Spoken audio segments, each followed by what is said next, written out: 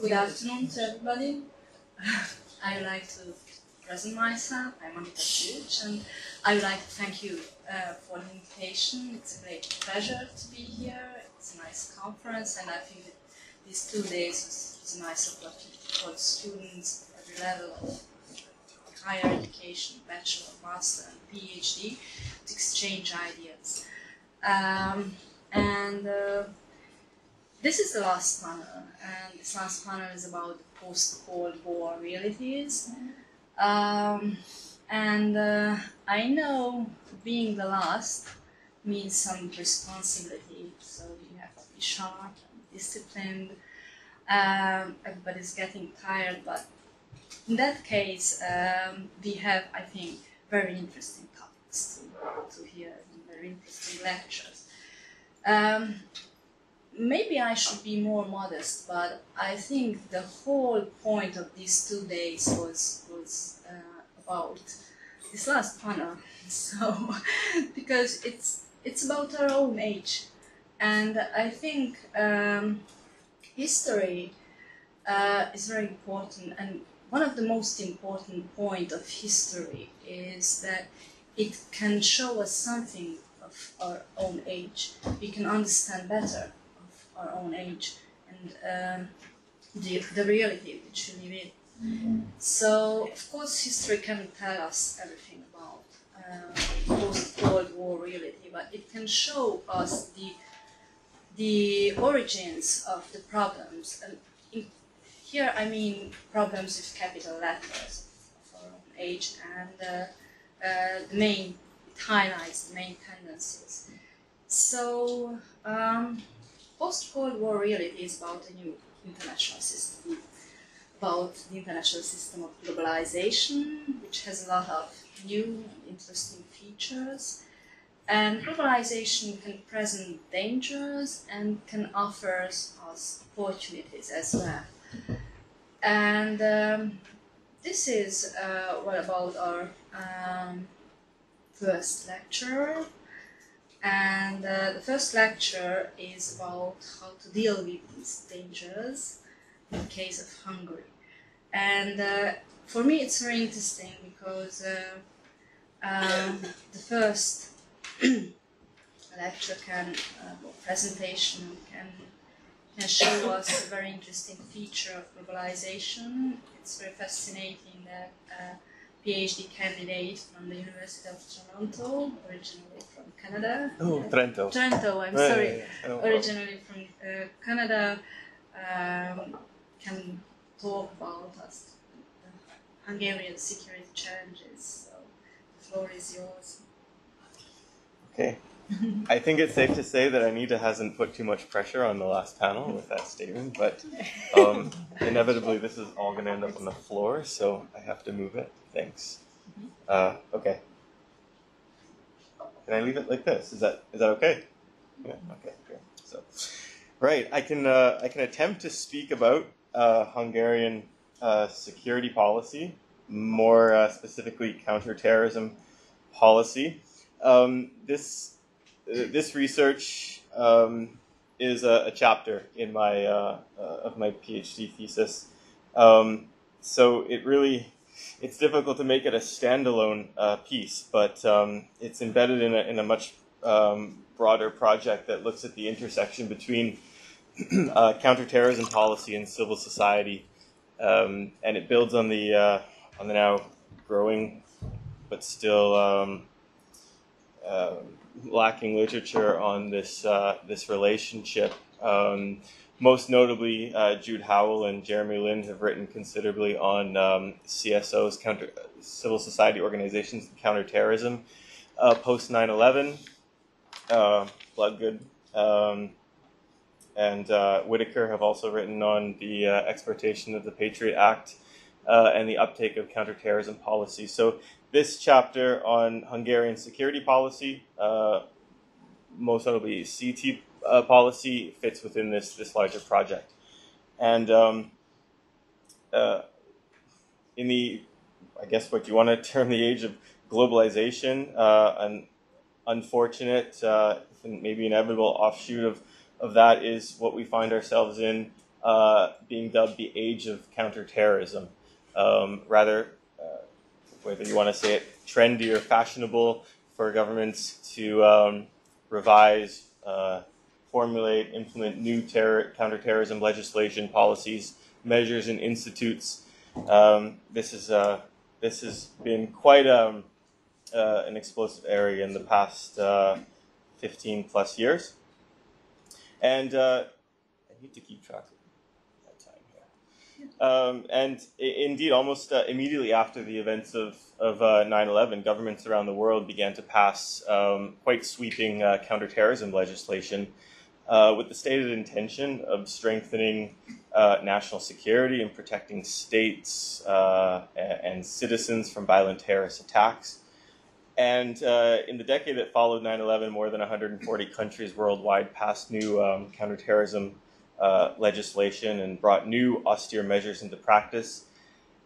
And in some countries, more than one measure had been passed, and older legislation was revisited and revised and designed as part of comprehensive counterterrorism frameworks. And with some countries, most notably the United States and the United Kingdom, revising and implementing and designing new CT measures, there's a new platform that was developed for the uptake of counterterrorism measures by other countries all around the world. Depending on how you look at it, more disconcertingly, developing states, developing nations with weaker democratic institutions, possibly stronger authoritarian bases or institutions or governance. And the revision of old laws and the drafting of new legislation in all 140 countries, now more than 140 countries, I'm sure, however, don't share a common motivation. It's certainly not the mitigation of terrorism or the prevention of terrorism. And while the effects of 9/11 terrorist attacks provided an initial push for countries to become more vigilant in this new counterterrorism landscape and the new global security environment, some countries introduced counterterrorism amendments and measures because they were direct targets of minor and major attacks. Some countries weren't the target of attacks at all. Other countries acted in accordance with and under the guidance of United Nations security resolutions, being part of the UN system for a long time. Maybe you could say there was a responsibility or a pressure there for the uptake of counterterrorism measures, many of which were passed during the 1990s, or a lot of which were passed during the 90s. Further resolutions were passed right after the Twin Towers were attacked and the Pentagon was attacked. And more still have been passed to the present day. And often with the passing of resolutions and strategies by and I take this word with a grain of salt, credible organizations like the United Nations or NATO or the EU and EU member states, there's a positivity, an inherent good in comprehensive programs and strategies, at least a perception that there's a positivity or some sort of perceived good in building, designing, and implementing sweeping counterterrorism frameworks and measures with the aim of securing the state and securing citizens, however, at the same time, securitizing many other things within the state at the same time. And we now tend to, I think, as practitioners and scholars, and indeed regular citizens, regular people, we tend to take these strategies and these programs for granted with little regard for other actors, notably nation states, principally the United States and the United Kingdom, for what their role might be in exporting or helping other countries to import counterterrorism policies. Both were major victims, targets of major terrorist attacks, and fear that subsequent and possibly larger scale attacks could occur. And I think this pushed other countries to rush in the implementation and enforcement of new and restricted anti-terrorism policy. Now, much has been written about the development of recent counterterrorism measures by states in Europe and part of the European Union and countries such as the US and the UK, France, and Israel, most notably, have really received disproportionate attention, while other countries have been inadequately engaged. Hungary is certainly, in my opinion, one of them. The relevant literature on Hungary's security, defense, and policies and institutions, as well as the scope and the nature of its security roles at home and abroad, have received relatively little attention, even within communities of Hungarian academics and professionals. And I think with that, there's a need for Hungary to be factored into the existing literature, with the aim of underscoring the politics that lies behind the formulation and enforcement of counterterrorism laws and policies that continue to emerge and really continue to have, if this isn't entirely observed across the board, implications on state-society relations. And this is how this fits into my the broader research, my thesis. What are those implications on state-society relations in Hungary? And more specifically, what are the implications of counterterrorism policies on civil society organizations and NGOs in Hungary? As a side note, Spain, in the literature, Colas wrote on the Spanish case in the aftermath of the 2004 Madrid bombings and other terrorist threats that Spain was politics as usual. The Spanish government didn't turn to any exceptional measures. They didn't revise any existing counterterrorism measures. They didn't implement any new counterterrorism or security measures. In fact, all they did was enhance the existing framework, the legal framework in Spain. In Tanzania, a case for concern given its political, social, and economic history. The implementation of very strict, sweeping counterterrorism laws that were quite repressive served as a spark for civil society movements in the country, something that I think caught a lot of people by surprise, and certainly captured the attention of scholars who began looking at how counterterrorism policies and their implementation, repressive or not, can have different impacts on the countries in which they're enacted. So this chapter, this study examines the evolution of Hungary's security policy and the subsequent development of its counterterrorism initiatives. I'm addressing this small gap in the literature. Certainly I'm not going to make that claim where I fill this gap. I try to avoid those sweeping statements. But I want to address what I think is an existing gap in the literature on Hungarian security policy, and in a broader socio-political context of the Hungarian state. And so I turn to, I look at the approximately 4 decades of communist rule by elites in Soviet Russia, which helps produce a considerable gap between Hungary's democratic transition and eventual formulation of a more concrete security policy of its own. Hungary's CT laws and policies have begun to materialize only in the last decade. And Hungary is certainly among over a dozen other European countries that have really turned to rather quickly strict counterterrorism measures. But despite the prevalence of terrorism and terrorist threats in and across Europe, Hungary has not experienced any domestic terrorist attacks. Now, I know there could be some detractors of this statement, claiming 1 or 2 minor incidences. Of course, this is sketchy ground. Now, this is a high degree of subjectivity that comes into play, whether you want to label some of these acts as domestic terrorism or not. It depends on which documents or which lens you're looking through. Of course, the government would be quick to allege that some of these are domestic terrorism. However, there's no presence of international terrorist cells, as far as we know. Maybe that's not true. And in this chapter, I explore the changing security landscape in Hungary, roughly speaking, from the period of Hungary's democratic transition, when it broke away from communism, through the 1990s, the first decade of the 21st century, and right up until 2017. Now, why this time period? The most important is 2017, simply because this falls within the confines of my PhD program. More importantly, my PhD funding, because once the funding ends, life ends, basically. What happens after 2017? I won't touch. I don't know. But Hungary's been called, I certainly see it as this, a relative latecomer in the war on terror. I think Hungary's been catapulted into a radically disparate global security environment from what it found itself in during and obviously before the transition period. And Hungary's undergone a very hasty transition from socialism to a period of political and economic instability, although its democratic process was actually considered oddly smooth and incident-free, to a vastly different geopolitical and international security environment today.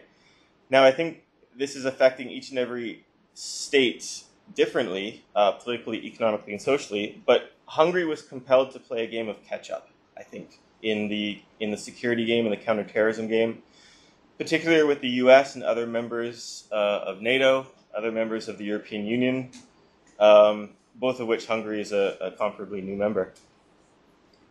I want to see if I'm making any violations of the time here. In 9 minutes. How many?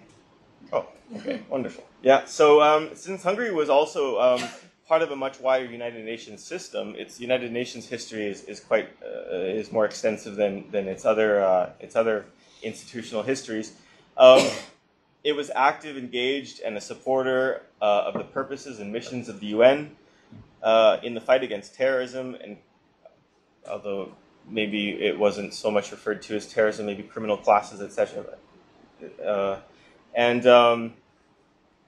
It committed the state to formulating its own counterterrorism policies, institutes, and practices, while adopting others from abroad. It's this history, I think, that really sets the framework for trying to understand where Hungary's counterterrorism policies come from, what influences them the most, where they're borrowed from, how they're enacted, and subsequently what their implications are. And so I'm making the general argument that in Hungary, especially in the post-9/11 period, its CT framework is the result of A, its own political initiatives, B, external pressures from outside of the country, in part maybe the UN, most notably the North Atlantic Treaty Organization, maybe to a lesser extent the European Union, singular states like the US, and now increasingly in the rest of my research, when we turn to implications on civil society, now we're turning to the East, we're turning to Russia, turning to Israel, which served as influences for the formulation of things like civil laws, or the laws against civil society. Now, this chapter seeks to inquire into the nature of this framework, asking to what extent are Hungary's CT laws indigenous. I have to problematize indigenous, but I already said we have to ask, where do they come from? What influences them? Is there ambiguity in terms of how terrorism is defined in new CT laws in Hungary? If the law securitizes certain categories of people, such as minority groups, Muslim community, Muslim charities, other things like civil society organizations that maybe are anti-patriarchal in focus, LGBTQI+ in focus, pro-transparency, anti-corruption, or other categories, then it would be consistent with the US, and it would be consistent with some EU states, and to a certain extent, it would be consistent with the counterterrorism policies in the developing world that have seen the establishment of counterterrorism laws that have been not directed entirely towards terrorism or mitigating terrorism, but turned toward other securitized actors and agents within the country that might pose a threat to the stability of power for ruling governments or existing institutions or systems in the world. Now, I pursued by looking at Hungary during the socialist period very briefly, and I follow this by looking at the democratic transition, what I call a nascent security policy period. And I follow this with looking at accession to the Atlantic Alliance and accession to the EU as probably the most significant influences on Hungarian security and counterterrorism policy. And so far, I've looked at, or I've taken into account eight institutions. Should I attempt the Hungarian, or do I? The Információs Hivatal, the Alkotmányvédelmi Hivatal, the Katonai Nemzetbiztonsági Szolgálat, Nemzetbiztonsági Szolgálat, TBEC, TEC, the infamous Terrorhárítási Központ, and the protective services and security authorities. As well, I look at the National Action Plan to Combat Terrorism, the elusive and vague action plan. So why did Hungary establish counterterrorism laws when there has not been a terrorist attack in Hungary? I mentioned the instance of Spain, the classification or the characterization of Spain as a case of politics as usual.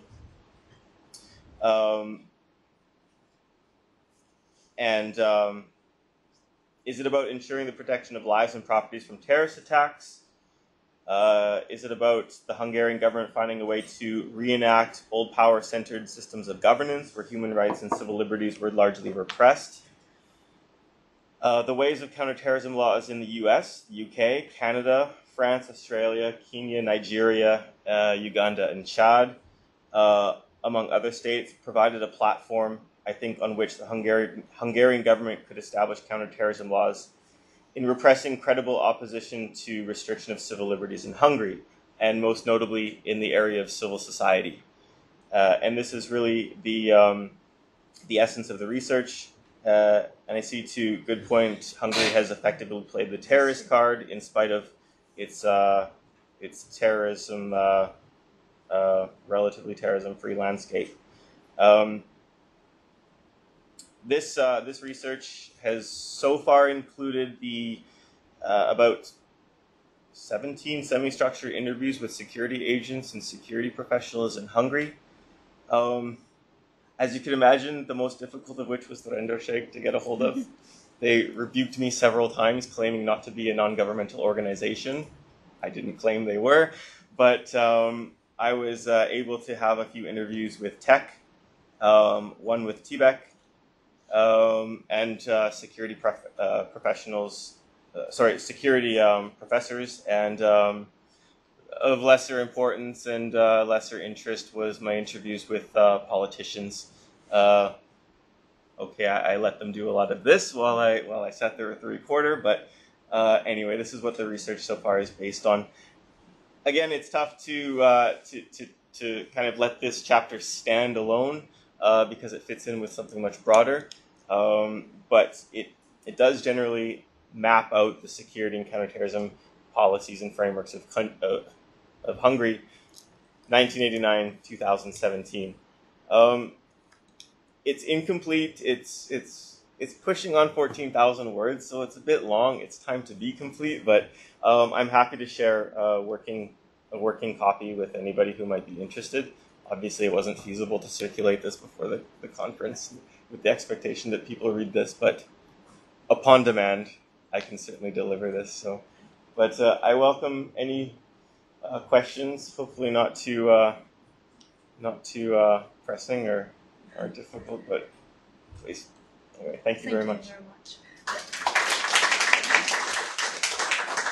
Thank you very much. But I think we should collect the questions, and we should open the floor to the discussion after the second presentation. That would be has more sense, I think.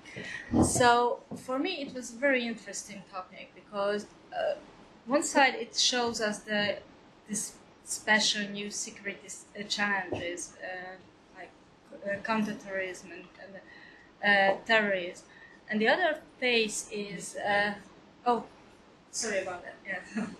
Yeah, but this topic can show us a very interesting feature of this of the counterterrorism as well. It's very up-to-date and very mediatized topic here in Hungary, of course, and it shows us the so-called internalization or domestication of the foreign policy.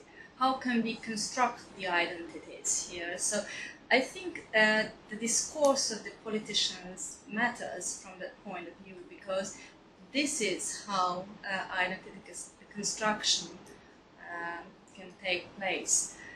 But for me it was very, very interesting.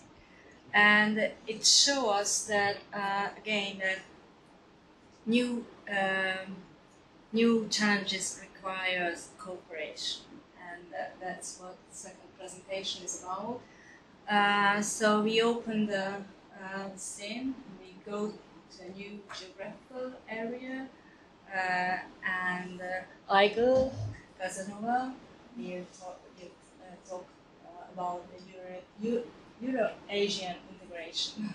Thank you very much. Thank you very much. Hello everyone. I'm happy here and I'm honored to be presenting in front of you this topic, which is a little bit different from the whole framework on the conference, but I hope it's going to be interesting. And okay, let's start. So I'm going to talk the post-Cold War evolution of Eurasian, and mostly I'm going to be focused on this post-Soviet Eurasia and all those integration processes that went during this more than 25 years.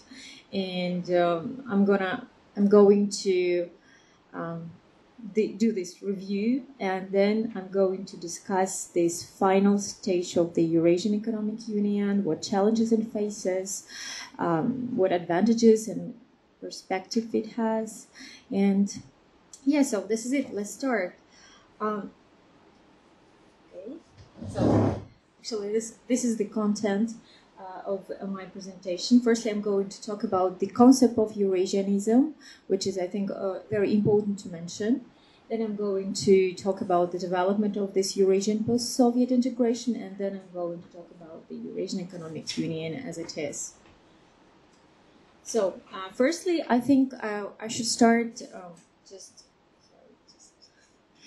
I think I first start with the term itself, Eurasia, because it is a highly debatable term, which has two dimensions. Firstly, in that geographical term, which usually is connected with the territories between Europe and Asia. And the second one is that political, ideological, philosophical term, meaning which is mostly connected with this, which is also very contradictory, which is, how to say, which have different perceptions, different understandings, and which firstly emerged in the Russian Empire. And that's why now we're going to start with the Russian Eurasianism. So firstly, this concept of Eurasianism, it is much older than the collapse of the Soviet Union, as I already mentioned, and it can be traced back to the 1920s when Russian immigrants promoted the idea of this Eurasianism. And also it developed throughout the years during the Soviet Union, one of the proponents of which was Gumilev, for example, and today we have some neo-Eurasianism ideas, but in general I think it's a very wide topic, and I decided just to make the main points, how we can divide them. Of course, this is not that overwhelming and the final. These are just what I could how to say, differentiate and classify, so in order to understand how we can perceive this from different authors, from different scientists. So the first one, it is an idea. I'm sorry, can I talk with this because I feel so uncomfortable? Because really, so firstly, it is this one, or is it better? Or I think maybe it's okay if I'm gonna go into talk like this. It is an idea of cultural dialogue between Europe and Asia, and it was mostly developed. How to say? It was mostly one of the proponents of it is, for example, Gumilev, as I already mentioned, because he was thinking about, he was believing in the special place of Russia, which was situated between Europe and Asia, and in these terms also it could be a bridge, it could play that important role connecting Asia and Europe. At the same time, he was thinking that it also is a very special place, Eurasia, because it was connected different peoples, for example, Turkic peoples, Orthodox, Slavic people, also different religions, as Christianity, Muslim people. So all this cultural, religious, ethnic diversity were reflected in his works. So generally, what I want to say about the Russian Eurasianism, that it is the idea of cultural dialogue, it is the definition of the super ethnic collectivity, as I already mentioned. It is both ideological and political movement of the 90s of the 20th century. It is an idea of regional integration in the Eurasian territory, which is topical now. And it is put forward in opposing to the encroachment of Western civilization for the sake of the establishment of the Russian world empire, which are more or less that radical views. Yes, but what is important to mention here that it has, though it is Eurasianism as a school, let's say, is accepted in Russian and post-Soviet academia, but it's never been accepted as an official ideology, as an official foreign policy of Russia. Yes. Next one, I'm going to talk about the. Oh, okay. So I want to talk about later, but okay. So as if we are considering this Eurasian concept today, and in these conditions of firm establishment and development of Eurasian Economic Union, we should see that Putin's vision of the Eurasian Economic Union is that we are proposing a model of powerful supranational association capable of becoming one of the poles of the modern world to play an effective bridge role between Europe and the dynamic Asia-Pacific region. So this is a little bit different. So it doesn't have these all common views that were elaborated since 1920s.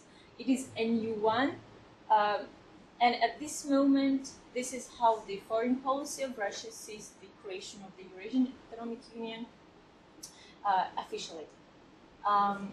Next one, I'm going to talk about the Kazakhstani policy of Eurasianism.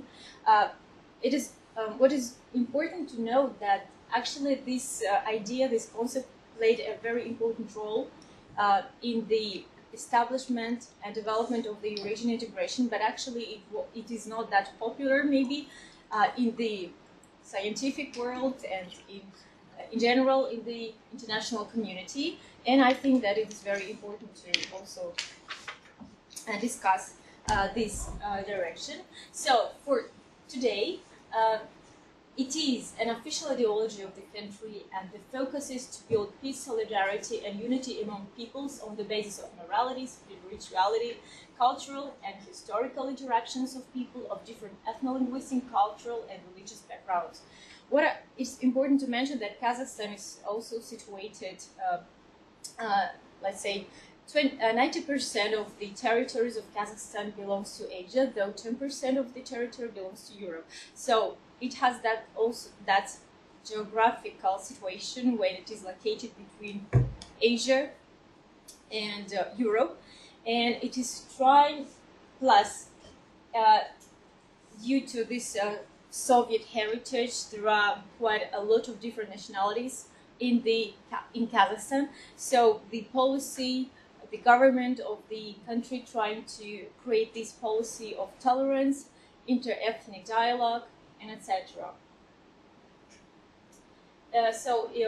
One of the main proponents, of course, was the President Nazarbayev, who, since the collapse of the Soviet Union, he was proposing his ideas at different meetings. And his first proposal, let's say, of the Eurasian creation of the Eurasian Economic Union was in 1994, which later were developed in different books and different articles. On the basis of this different works, we can define these four basic principles that were proposed by Kazakhstani policy or by Nazarbayev. So first of all, it is the idea of creating this union on economic pragmatism. Then voluntary participation of member countries who must decide independently whether they want to be locked in the or within their own boundaries or join the globalized world. Principles of equality, mutual respect of sovereignty and not to interference in the domestic affairs of others, and principles of consensus of all participants without giving up national sovereignty. So, in this case, this Kazakhstani idea of Eurasianism became an official policy, foreign policy, and initiative of promoting this Eurasian integration of the post-Soviet space, which is different from the Russian one. So, I think that these are the main ideas that I wanted to show.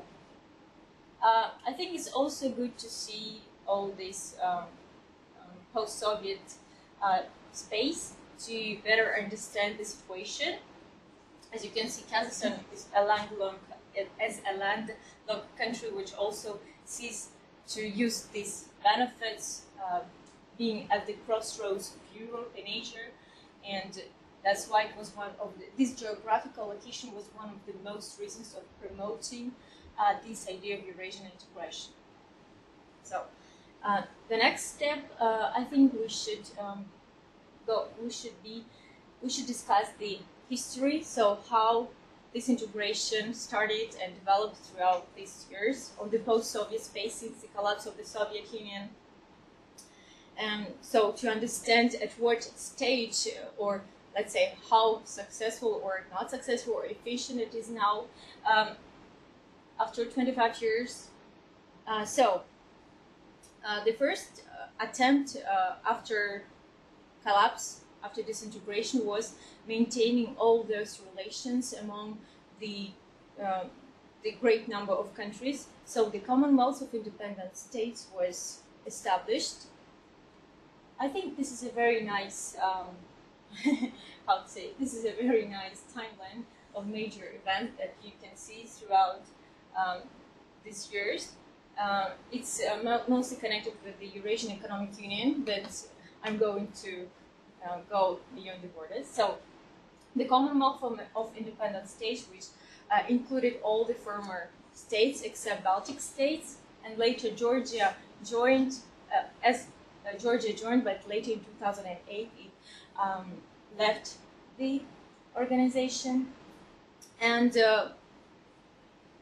it is also very important to know that as the sovereigns, newly independent states, that they were not that much interested in joining new integration processes because of this momentum of gaining independence. And of course, most of them were quite suspicious about new integrations at that moment.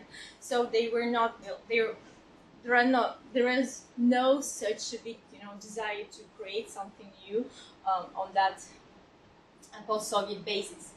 However, understanding, I think that the countries had those very strong connections, economical, functional connections, that some economic integration, they understood that some economic integration would benefit, and some processes started.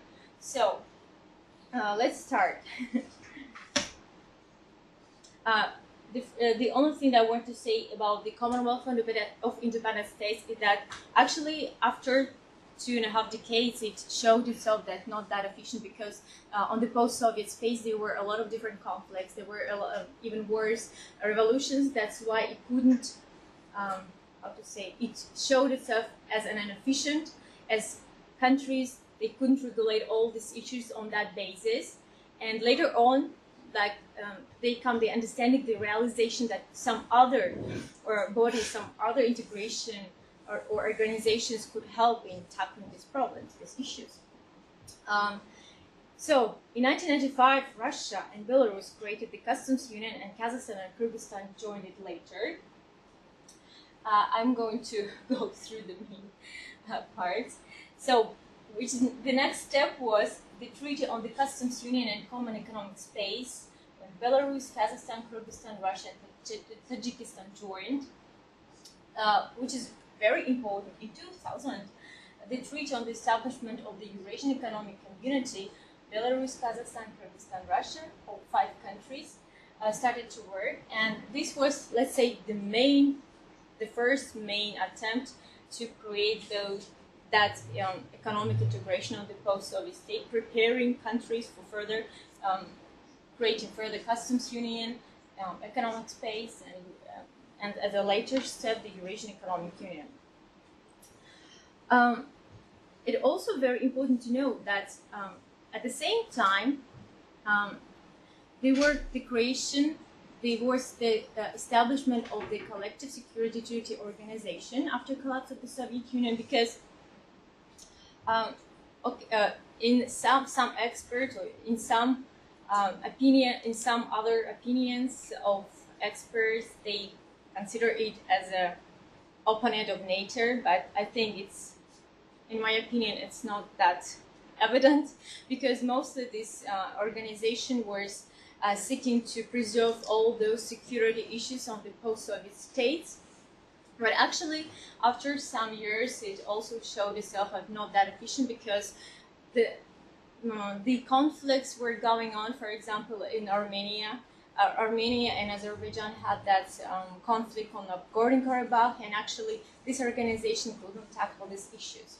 Another organization which is also important, in 2001, Shanghai Cooperation Organization was created, where China was engaged. So firstly, one of the main ideas of this organization purposes was to create also this between Russia, Central Asia, and China, create this dialogue for security, for further economic relations. But in fact, I think that this organization didn't develop in that way it could, because there was kind of clash of interests with Russia and China on that post-Soviet Central Asia. So this organization just mostly, let's say, preserved itself as a political club and a political dialogue of the countries. And I think that the bilateral relations were mostly prevailing than the relations among this organization. 1 minute. Okay. I'm sorry, guys. I'm sorry. This is a very huge and broad topic. So, finally, during all these things, as you can see, I think in 2015, the Eurasian Economic Union finally created the 3 members. Kazakhstan, Russia, and Belarus were the core members of the countries, and later Armenia and Azerbaijan joined this organization. And as I don't have a lot of time, I'm just going to go through the main ideas, the main conclusions I came throughout my research. This is what I already talked about. This is Eurasian Economic Union, what it is now. This is an international organization for regional economic integration, which provides free movement of goods, services, capital, and labor. What is important, the model of the integration was taken from the European Union, and which is very debatable in the academia, in the papers, and some of the experts think that it can be compared, and some of them know it cannot be compared. So this is a very interesting topic. I mean, if you're interested for further, you can read, because there are a lot of interesting ideas and opinions about that. So here are the member states of the Euro, 5 member states. And I'm going to just briefly talk about the main specific features that today the actors of the Eurasian Economic Union are post-transitional economies, which is evident. The EIU institutions continue to privilege national over supranational decision-making conditioned by the extent to which member states are able to harmonize their political and economic interests. So today we can say that these supranational institutions in this Eurasian Economic Union are not that strong, and it's more not that supranational, but let's say intergovernmental organization. Also, the dominance of political leaders in the integration processes is very important because the main drivers, Kazakhstan, Belarus, and Kazakhstan, were the main drivers of this integration were the leaders of these countries. And in case the change of the leader of one of the countries, we can, we cannot know what will happen after because it will depend on the course. Okay. And the asymmetrical relationship in the EU. Okay, this is the challenges I wanted to outline, and the advantages and opportunities. So this is it, basically. We can discuss it later during our questions. I'm sorry about that, but if you are interested, you can ask questions. So thank you very much. It was very interesting to see that how many things can be mean. Oh, sorry. So, okay. Thank you for your presentation. It was a really interesting one, and I think it's interesting how many, and very fascinating, how many things can be meant by integration and the efficiency of integration, and what are the ways, how can we realize mutual gains. And as Aigul said, that the European integration served as a model in the 90s, but that's debatable. How can we model this kind of integration? The European integration was based on, I think, this is a kind of problem-solving integration, and the Eurasian integration is based on ideas and desires of foreign policies, basically. But there are some mutual interests, so it's very interesting.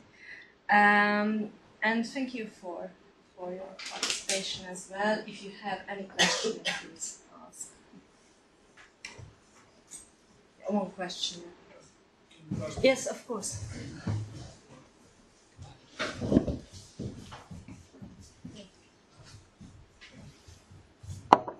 First of all, I'd like to thank both presenters for such a refreshing change of topics. I guess we're all tired from hearing all things, so this was very refreshing in that sense. I have a question regarding counterterrorism or the counterterrorism measures.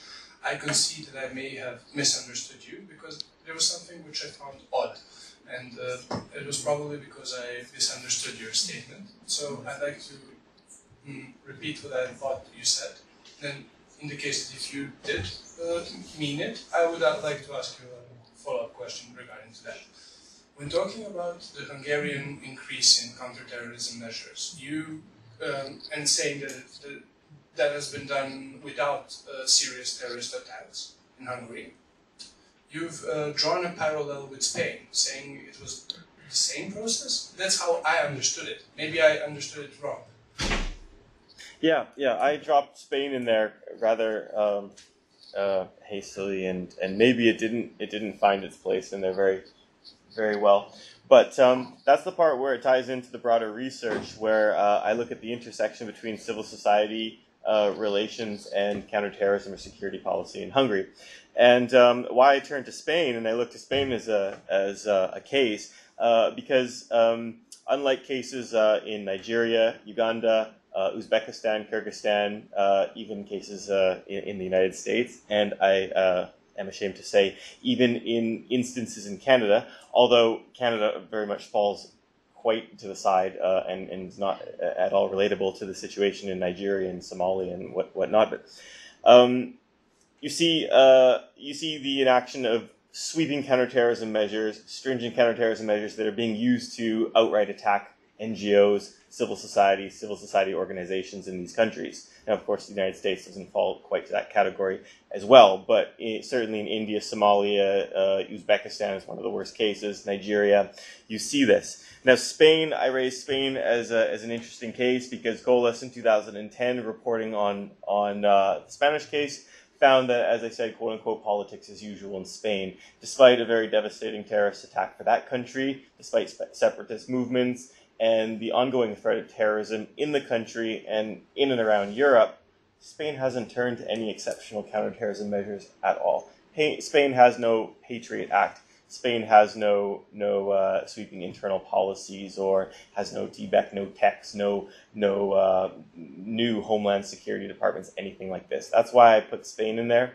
Although I realize now that when I drop that country's name in my sentence, it kind of failed to find anchoring. So that's why I mentioned the Spanish case. Now then, the idea is, where does Hungary fit in this? Is Hungary a Nigeria? Is Hungary a Somalia? Is it a Spain? Is it politics as usual in Hungary? If depending on how you define politics as usual in Hungary, is it a case where the counterterrorism policies in Hungary aren't being used at all to coerce or co-opt civil society organizations and NGOs? Is there a positive relationship between the government and civil society? Obviously, we already know the answer to that. But is it positive in the context of counterterrorism? Are they involved in the dialogue? Are they involved in the formulation? Are CTMs having increased? Are they negatively impacting CSOs and NGOs? Is it raising their operational costs? Is it limiting their capacities, etc.? So where does Hungary fall along this spectrum or within this landscape? That's basically what I was saying. That's my very long answer to your question. So thanks. But is there a follow-up to that? Yeah, and there is another question. Okay. Yeah, so I guess you but have I to, think yeah. it will be okay I because think it'll be the fine. air conditioning is So off. I have two questions, yeah. one for each of you. The first one about counterterrorism. When we think about the Eastern example of Russia, does it really fall within counterterrorism? Because, I mean, for me, the Russian argument is not that, these kind of things that they're banning are actually causing terrorism. They're saying that they impede their way of life. And for me, that's a different argument to saying they're going to cause terrorism. They're shutting down the Church of Scientology, but I don't think it's because Scientologists are terrorists. So, my point of view is that I agree with you, and it's definitely a really important question to think about, but whether or not it's quite counterterrorism for me, this is a separate thing. Definitely government, civil society, yes.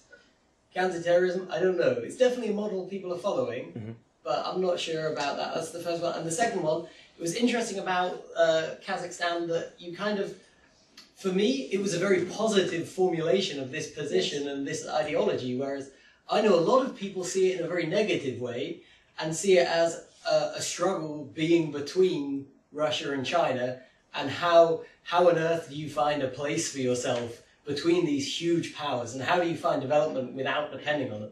So it's kind of interesting. I just wanted to ask why you went so positive, not to criticize it, but it's just very interesting because I haven't heard this positive framing before. So. Right. You've really crystallized the essence of the research. It's good because counterterrorism policies are never formulated, never implemented neatly.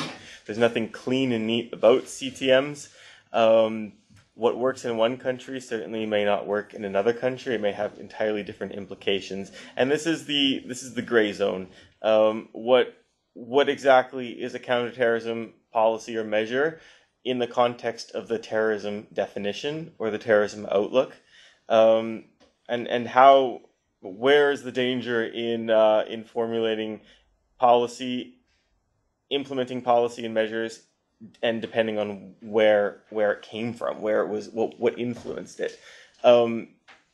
There's an inherent danger in exporting the Patriot Act, just simply supplanting an entire policy and replanting it in Nigeria without taking any consideration for the political, social, and the legal context of that country. The same can be said with a country like Hungary, with an authoritarian past, a communist past, dare I say, xenophobic, semi-xenophobic society, maybe, but what country isn't xenophobic in a way? What's the danger in formulating counterterrorism policies in a country like that? Particularly when you combine that with certain government domestic views about what constitutes a threat in the country. Now, again, depending on where you're from and who you are, that might sit very comfortably with you. Maybe a hardline conservative in the outbacks of Russia might be perfectly content with everything under the sun being defined as terrorism, so long as it it upsets the stability of the country or whatever. Scientology, you said. Now, when I speak to the politicians in this country, their language is so uncomfortable. Bridging civil society and connecting it with migration, connecting it with human rights, connecting it with what they call human rights fundamentalists. I don't know what a human rights fundamentalist is. With people that overinterpret human rights. I don't know how you overinterpret human rights either. And saying that this all constitutes not terrorism, but extremism. Well, the same thing is happening in Russia. Now, extremism is not the same as terrorism. In fact, I'd say 99.9% of the world's population is extreme in one way or another. That's just by nature, by human nature. Because we have differing opinions. So you really capture the essence of the research, and then when you take those counterterrorism measures and then you redirect them towards whatever is a perceived threat in the country, this is the highly problematic area. Okay, can I continue? Okay, concerning this question, yes, of course, I think that one of the issues is that there are two different camps, let's say Western and post-Soviet, let's say Russian, opinions about the future, I mean the meaning of this Eurasian Economic Union. And as for Kazakhstan, as I already mentioned, this is a country which is landlocked and connected and situated between the, how to say, one of the most powerful states in the world, Russia and China. It has to use its own policy, right? It has to use its own policy of this integration, their initiatives. And let's say, I think it is like this. We are ready to integrate. We want this integration because it will be beneficial, really, in that economic terms. And being landlocked, we understand that we should use our location as the crossroad between the Asia and Europe. But at the same time, it gives these limits to this integration, showing what we see under this project, what we would see in this project, and what are our ideas and aspirations in joining this union. This is it. There is another question, two questions, yes, please. To Aigul, thank you. Of course, you came to talk to historians, so we are trying now to pull you back in time. Okay. Because one of the first slides where you mentioned the concept of Eurasianism in Russia that dates back to 1920, I'm not certainly an expert on Russia in the 19th century, but to my knowledge, it's a concept that developed in 19th century. In fact, that during the Russian Empire, there were two opposing concepts. One that was looking towards West more, and the other one that was looking towards Eurasia. So maybe it's not interesting for you, but for us to contemplate on that fact, on the historic roots of Eurasia. That's all. Okay, should I answer? So, okay. If you have Okay, so actually, as I already mentioned, looking through all these papers and articles about this Eurasianism, there are a lot of opinions, there are a lot of different works and a lot of ideas. And as you mentioned, yes, there are different ideas about that. One of like opposing the Western world and creating something, you know, some own Eurasian civilization, and the other one is the other, as you mentioned. So actually, I wanted to limit what I was presenting. I agree that there are different ideas about that. That this is what I was presenting. If these are more or less like topical to today's realities, maybe that's why I missed that missed that opinions and ideas. But thank you very much for telling me. Janos? I'd like to add a longer comment on the counterterrorism topic, if that's okay. First of all, I would like to say that starting the counter-terror topic after '89 is a bit problematic, because in Hungary the counter-terror efforts began in the 70s. So there was one incident in memory serves me well, in 1971.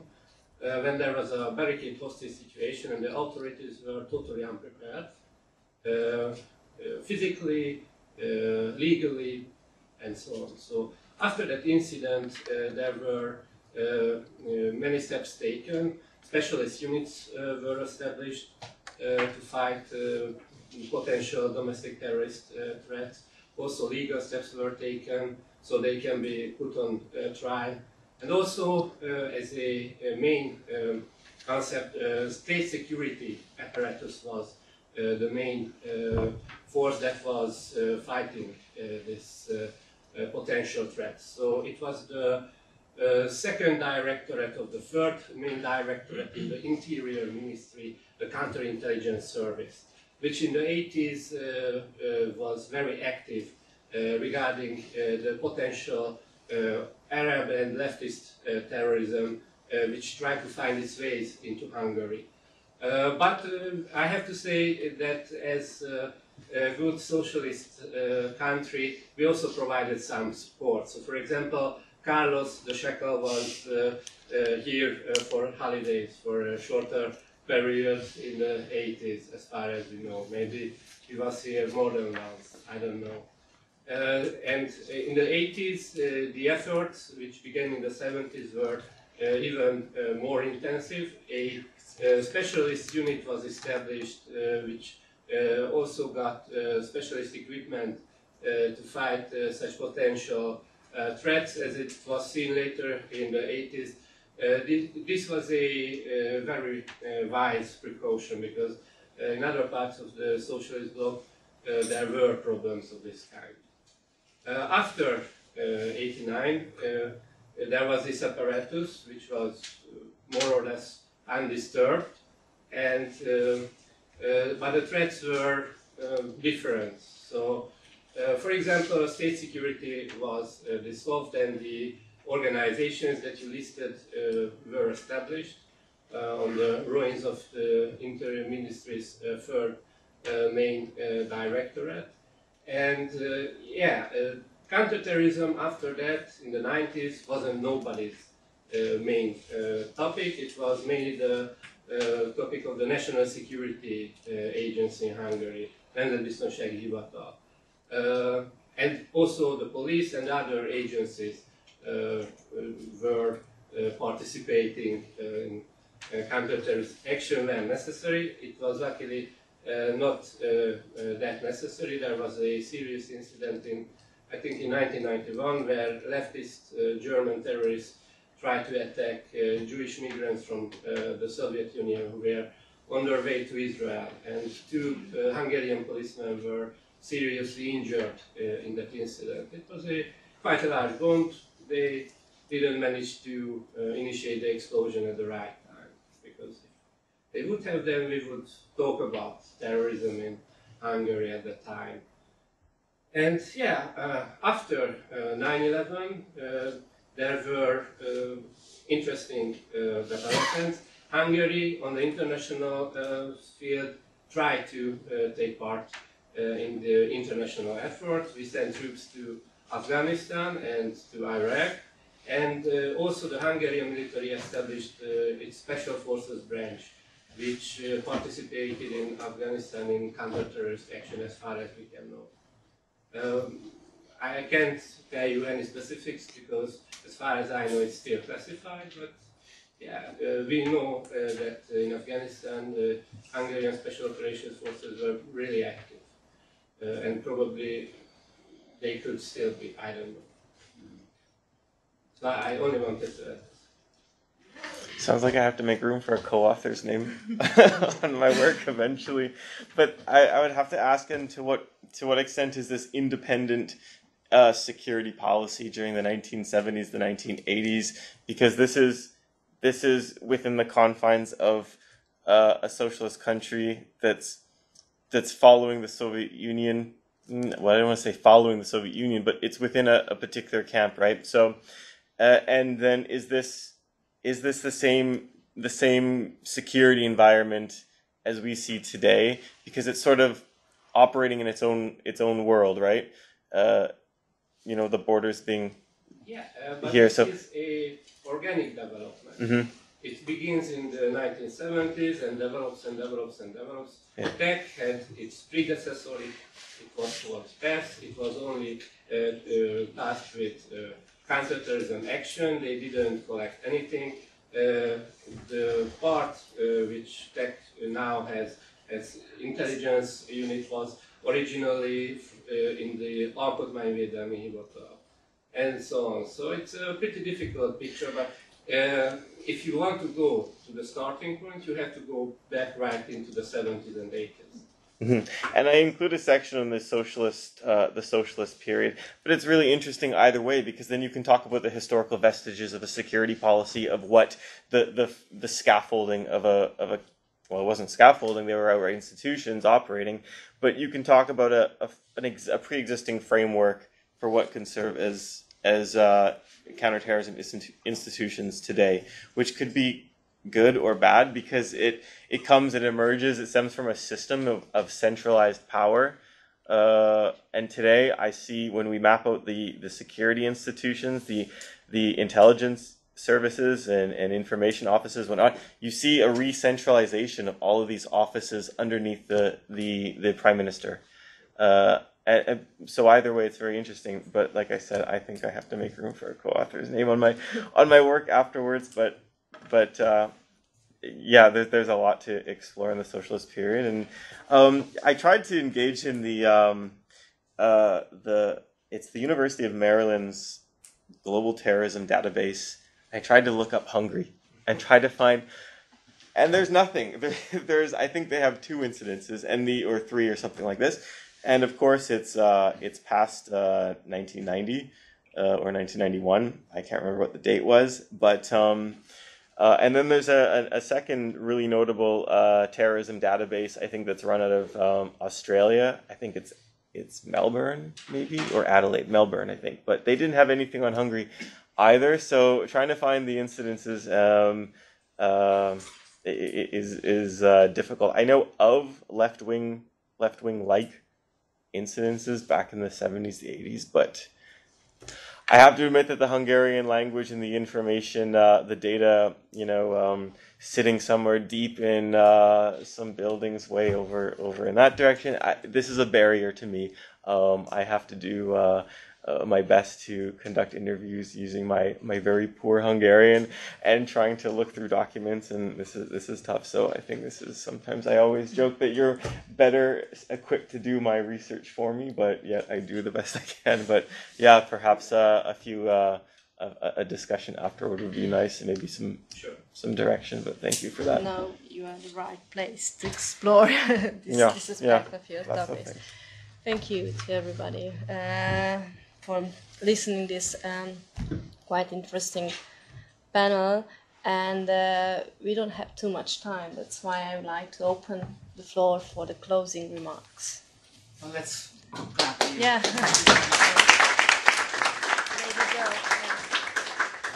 Absolutely. So thank you very much. And then very briefly, because dinner is waiting, very briefly let me close the conference without any big summary. So please listen to this very, very, very short closing remark. We had a 2-day conference in which we had 7 panels. In the 7 panels we had 23 presentations from 12 different countries altogether concerning the original countries of the participants. Plus we had 2 excellent keynote speeches at this conference, and at least as much important as this is that we had very good and very lively, vivid and very excellent discussions, which are actually in some way the best parts of the conferences, in a certain sense, definitely. So without any big summary, let me just thank everybody all the presenters, all the students who came to this conference, all the panel chairs who did an excellent job at these conferences, these 2 days, during these 2 days at this conference. And of course, definitely we have to again thank the Central European University, the History Department at Central European University, for hosting this conference. And by saying this, let me again express our great hope that this university will be located in Budapest, functioning in Budapest, not only today, but next year and again next year and in the future to come. Because as we know, this is the kind of issue which we mentioned already at the beginning of the conference, this ongoing crisis about the situation of Central European University is still not resolved, but there is some hope right now that by the negotiations, after the negotiations which are going on right now, there will be a satisfactory solution, and the Central European University will be able to function in Budapest forever. So after this, I only have one important announcement to make, that the dinner will be at 7 o'clock in Vakvarju restaurant, which is very close to see you. So then we will keep together, and in different groups we will go there. Perhaps some of you will see whether you can go back to the hotel or not.